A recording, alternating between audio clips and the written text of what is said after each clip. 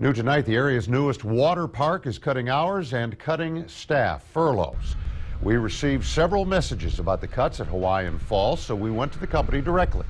Spokesman telling us they'll continue to keep the adventure park and arcade open on weekends through December, but they'll cut the off-season hours for the zip lines and other projects. They'll also host some 20 events like luncheons, parties, and team building events through January and February.